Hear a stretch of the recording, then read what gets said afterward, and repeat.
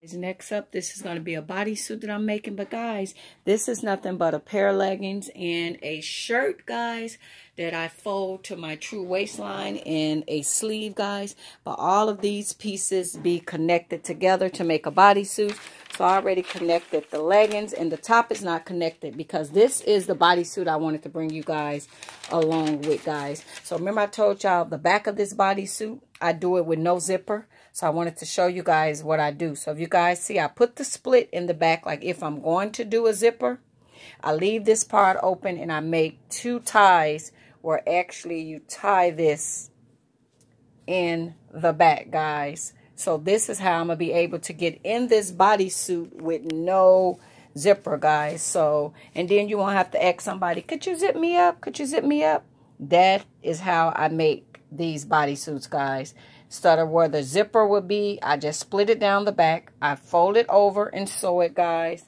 And I put the 2 ties. So that's how we're able to get in this. So I'm going to put this beautiful bodysuit together and I try it on when I'm done, guys. You guys have an awesome day. Bye-bye. Guys, I have it all pinned together. So if you guys see, I have the front and back right sides together, guys. I'm going to sew down this side, that side, the top.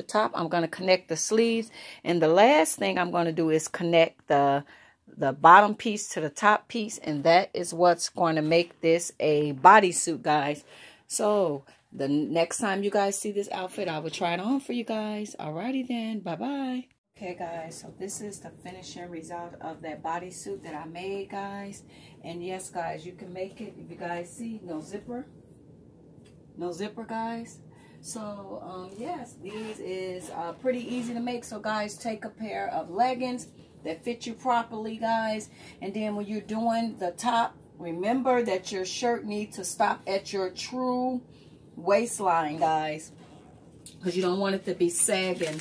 So you take a shirt that fits you, and if you guys see this pattern that I made, it stops at my true waistline, so that when I connect the leggings, guys, it'll sit right in the seam. It'll be perfect. So yes, guys, I love making these bodysuits. So I'm actually going to start making different bodysuits, small, medium, large, and put them on eBay and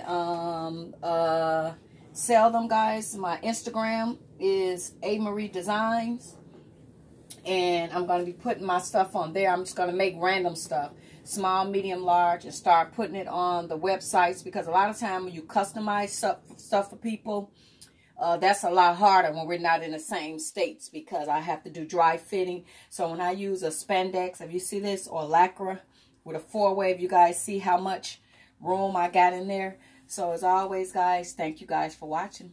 Bye-bye. Okay, guys, here is the final results of this bodysuit. So, guys, if you want to make bodysuits with no zippers in the back, this is what you need to do, guys. So, guys, go ahead and make these bodysuits. And this lovely fabric I did get off eBay. So, guys, if you're not able to make it to fabric stores due to the shutdown, put in spandex or lycra fabric on eBay.